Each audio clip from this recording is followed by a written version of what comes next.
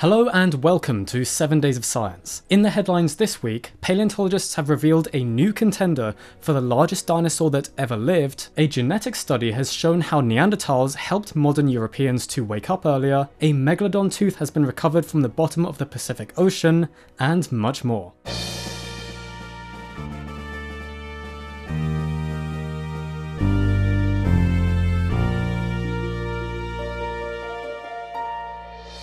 Starting off the news this week, a satellite built in the UK and funded in collaboration with ESA has unfortunately suffered a major failure in orbit and is unlikely to be restored to full working capacity. The HotSat-1 satellite was launched back in June this year on a Falcon 9 rocket in the USA, and its mission was to detect and map the heat loss from buildings to help us better understand how structures waste energy, which in turn can help us better understand how to act more efficiently. There had already been a lot of interest from organisations back on the planet that wanted to use this data to help better manage their heating, and to help work out what the best ways for heat-efficient construction might be. The satellite worked with an incredibly high-resolution thermal sensor and was supposed to be the first of 8 spacecraft to map the heat efficiency of the planet.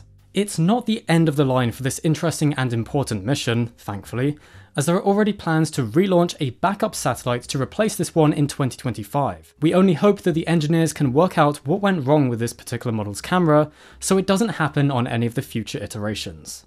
And just quickly for this week, NASA has announced that the James Webb Space Telescope will investigate 4 galaxies chosen for their brightness, the fact they're all forming a huge amount of stars, and their ability to be magnified for us through the process of gravitational lensing. Gravitational lensing is when gravity warps the light of distant stars and galaxies, so they are able to be seen from greater distances. Instances where this happens form incredible opportunities for us to take a peek at super distant parts of our universe that we wouldn't usually be able to, and indeed by extension super old parts of our universe that we also wouldn't usually be able to, and in greater detail. Hubble has taken a look at these galaxies before, but we're all very excited to see just what images the JWST can send us with its top-of-the-range infrared images that will no doubt give us a completely new look at these fascinating parts of our universe. Also in the recent news, a paper has been published demonstrating that dolphins use low electric fields in order to orient themselves. A study in 2022 already found that dolphins are able to detect weak electric fields in water. They have a line of sensitive pores known as vibrissae crypts along their snout. These pores are rich in nerve endings, making them extremely sensitive. To test just how sensitive these pores are, researchers conducted some experiments on 2 captive dolphins. These 2 dolphins, called Dolly and Donna, were trained to rest their snouts against a metal bar with electrodes in the water. The dolphins were then provided with a randomly generated stimulus, which induced either an electrical stimulus or nothing at all. The experiment showed that the dolphins could sense electric fields as weak as 2.4 and 5.5 microvolts per centimeter. Whilst this is not as sensitive as sharks and rays, the sensitivity is enough for them to detect weak electric fields from the bodies of their prey, thus allowing them to search for fish hidden in sediment. It is also thought that their snouts are sensitive enough to orient themselves in relation to the Earth's magnetic field. And in other dolphin news, a dolphin with a thumb has recently been photographed off the coast of Greece. The defect is in both the left and right flippers, and it's thought to be due to the expression of some rare and irregular genes due to inbreeding. Luckily, this beautiful dolphin is thriving and is able to keep up and play just fine with its dolphin friends and family. Some prehistoric cetacean news now, as first up in the paleontology news for this week is a fascinating paper investigating the evolution of the lower jaws of toothed whales. The lower jaws, the mandibles, of toothed whales, technically called odontocetes, are particularly interesting as they are highly specialised and enable high-frequency sounds to be transmitted to the inner ear, as part of how these animals echolocate, which you can learn more about in my recent video on every time things evolved echolocation. Anyway, this paper therefore looked at 100 living and extinct whale species, analysing the shapes of their mandibles to see how they have varied over time. They discovered 2 periods of rapid jaw evolution, one in the very early evolution of whales as they adapted from terrestrial to aquatic life, and then another later one in the mid-Oligocene epoch, between 20 to 30 million years ago, when they became specialized for a range of different diets and refined their echolocating abilities. Interestingly, there was not much change in the back part of the mandible, suggesting that the way the whales received sounds has remained fairly consistent since the earliest whales evolved directional underwater hearing, and they found that the diet, feeding method, dentition type, and echolocation were all strong drivers of mandible shape.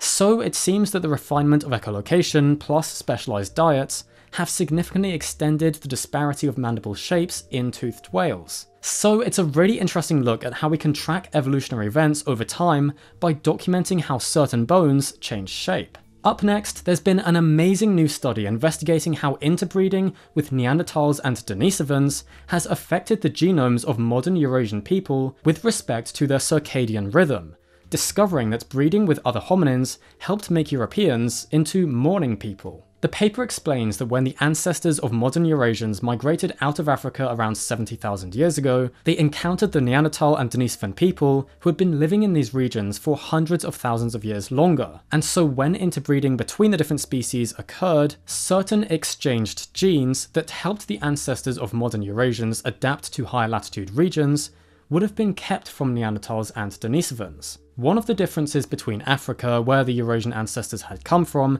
and Europe is much more variable daylight times in Europe. This study has therefore looked at genetic differences in circadian clocks between modern humans and Neanderthals, finding various circadian genes in modern Europeans that seem to have come from introgression events, that is, interbreeding, with Neanderthals. The variants inherited from Neanderthals were found to consistently shorten the period of the circadian clock and therefore increase morningness, meaning it increases the propensity to wake up early. Such an alteration to the circadian biology of European populations likely helped them adapt to more drastically changing seasonal light patterns compared to lower latitudes, and so such a beneficial change to the circadian clock gained from interbreeding with Neanderthals has been preserved in the genome of modern Europeans. So you can thank the Neanderthals for making me wake up early every Wednesday and getting 7 days of science to you each week. Also in this week's paleontology news is the very exciting discovery of a new absolutely giant titanosaur from Argentina that may be a new contender for the title of the biggest dinosaur that ever lived. It was discovered in rocks of the Huinkel Formation, which dates to the late Cretaceous and is the same formation in which another contender for the largest dinosaur was also found, Argentinosaurus. This new species has been given the name Bustingorrytitan shiva, named for Manuel Bustingorry, who owned the land on which the fossils were found and helped with the fieldwork, and for Shiva, the supreme deity of Shaivism who destroys and transforms the universe, which, they explain, alludes to the faunal turnover of dinosaurs and other animals that occurred at the Cenomanian-Turonian boundary in the middle of the Cretaceous period. Bustingorrytitan is known from 4 different specimens representing at least 4 individuals in the quarry where they were discovered, and altogether a decent amount of the skeleton is known from these fossils. Several vertebrae, much of the limbs, parts of the hips and pectoral girdle, and even a lower jaw and fragmentary teeth have been recovered. Using the limb measurements to calculate an estimated body mass for this dinosaur, the same method as has been used for other giant sauropods, the authors have come up with a mass of 67.3 metric tons,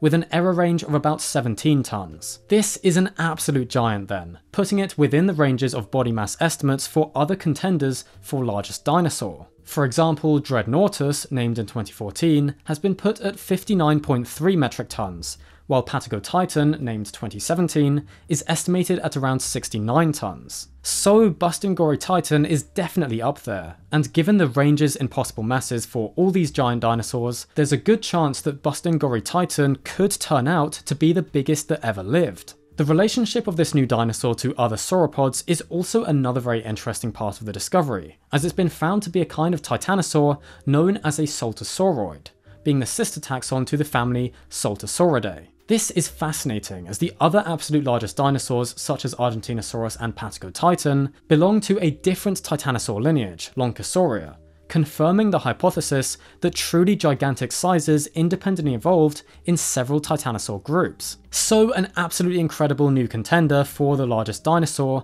and a fascinating paper describing it. And finally for the news this week, we have the report of the first documentation of a Megalodon tooth found in situ at the bottom of the Pacific Ocean. This short communication reports how a Megalodon tooth was filmed by a remotely operated vehicle at a depth of 3,090 meters in the central Pacific Ocean, and it was partially embedded in marine sediments and was then collected by the ROV. Megalodon teeth are usually collected at sites that are easily accessible from land, and so this report highlights the fact that there are also fossils in very inaccessible places, showing how advanced deep diving technologies can be used to discover such fossils. It's a very cool brief documentation, and no, it's not evidence for the survival of Megalodon, as the tooth is very obviously very old. Nice try though. Well, that's it for the news this week. I really hope you enjoyed watching and learning about what's happened in these last 7 days of science, and I'll see you on Sunday.